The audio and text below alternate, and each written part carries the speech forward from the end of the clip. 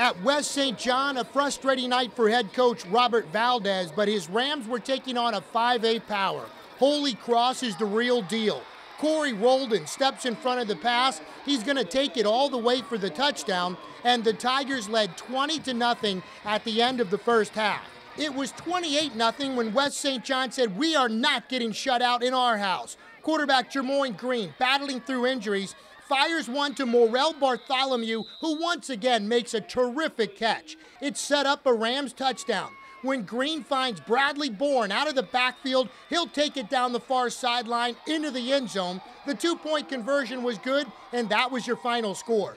Holy Cross defeats West St. John 28-8. They're good. I mean, they're a well-coached, strong football team, and in order to be able to loosen them up a little bit, you have to be effective throwing the ball, and we couldn't find our rhythm.